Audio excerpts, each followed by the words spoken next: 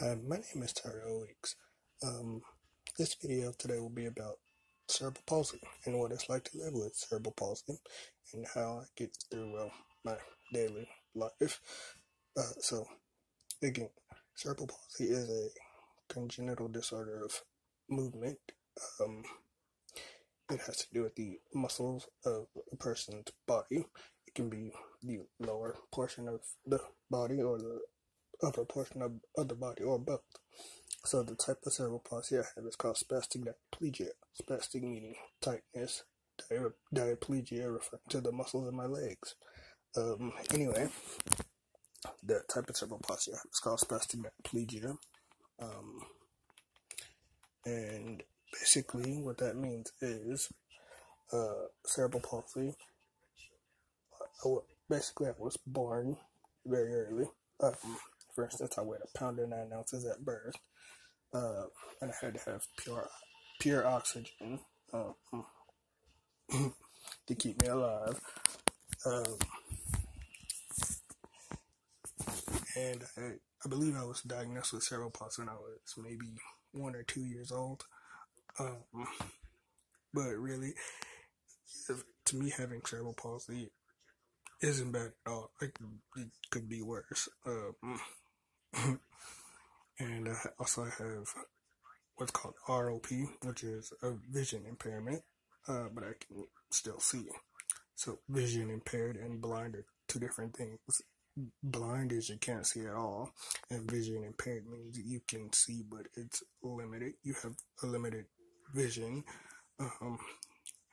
But the type of cerebral palsy I have isn't as severe as some cases of cerebral palsy.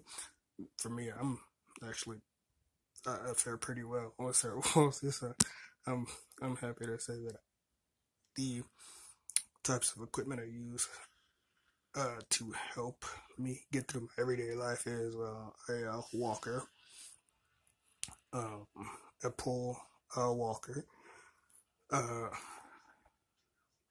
help me walk. But I mean, as far as walking in open space, I use a walker to help me walk.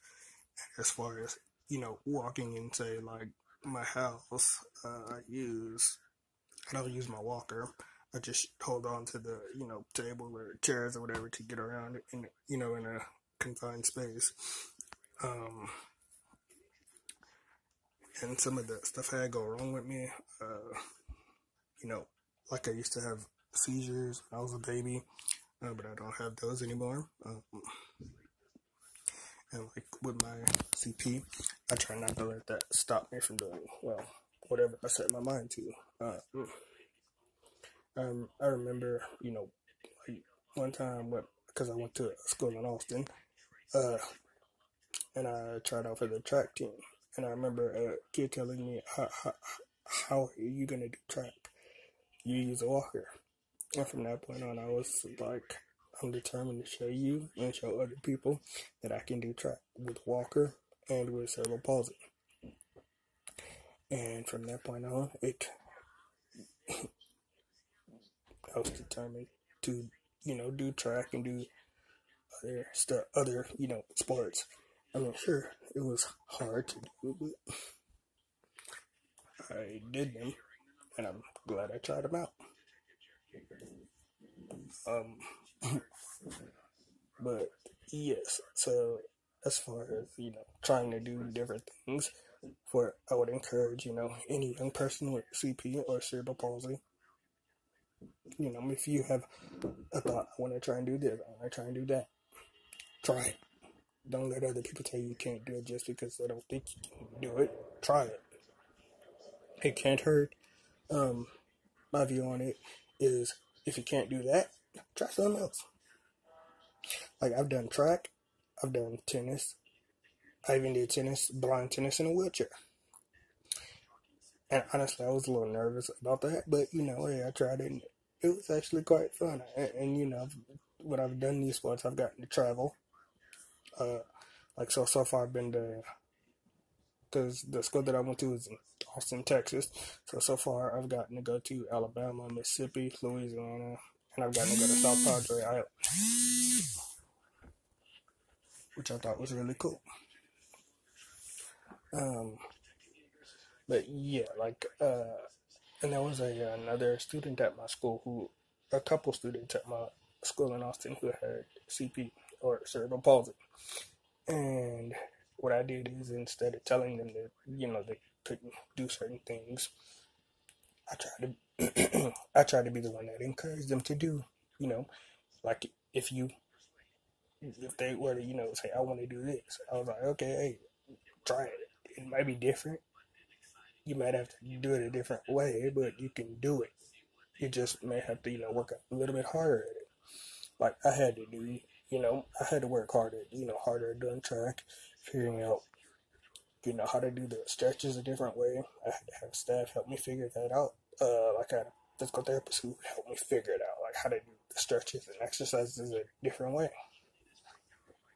But in the end, she helped me do it, and I'm glad for it. And I thanked her for that. I also thank the whole school for, helping me and encouraging me to, follow my dream, figure out what I want to do and how to accomplish it. Um, like for me, living with cerebral palsy, like, I'm glad my mother tried to, for instance, give me a normal life, you know, make my life as normal as possible. I mean, and I don't let cerebral palsy define me at all. Um, but yeah, I try not to let my, I wouldn't say disability because it's really not a proper way to say, I think, but I try not to let, having cerebral palsy and the retinopathy of prematurity stop me from doing what I, set my mind to.